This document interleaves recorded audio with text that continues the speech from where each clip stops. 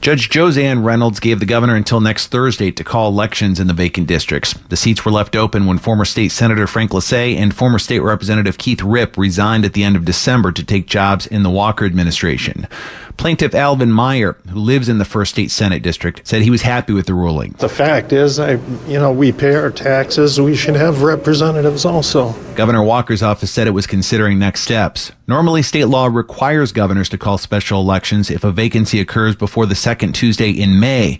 But Walker said that didn't apply in this situation since the vacancies happened late last year. Judge Reynolds called that interpretation, quote, absurd in its application. Sean Johnson, Wisconsin Public Radio.